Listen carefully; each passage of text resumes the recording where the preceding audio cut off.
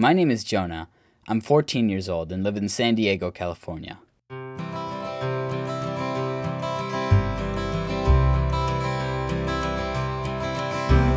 My favorite hobby is playing guitar. I've been playing for 5 years and I play every day.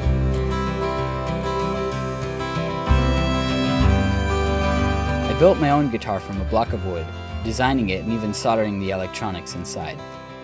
I love music because I feel that you can express yourself through it, and there's so much freedom to do whatever you want.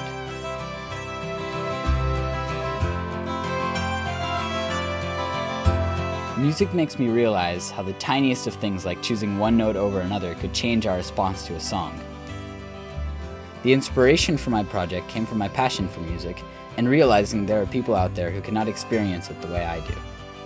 One day, when I wanted to play guitar with my friend in a noisy classroom but we couldn't hear it, I realized that when I put my teeth on the guitar, it helped me hear it over the noise.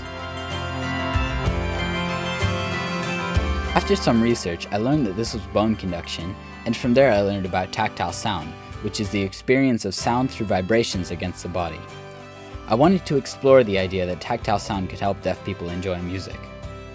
The perception of music for people with hearing loss is diminished because they are unable to process certain frequencies. I developed a tactile sound device, which I call KMAD, to try and improve their experience in music. I found volunteers with hearing loss to try it.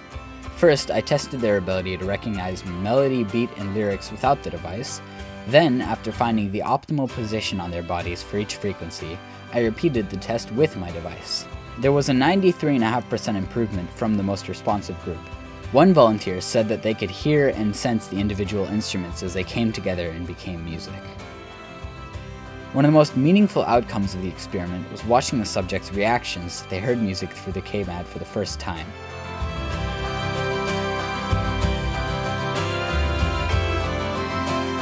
I've learned so much from the project, it's exciting to think that this might have an impact on people with hearing loss and in their ability to appreciate music.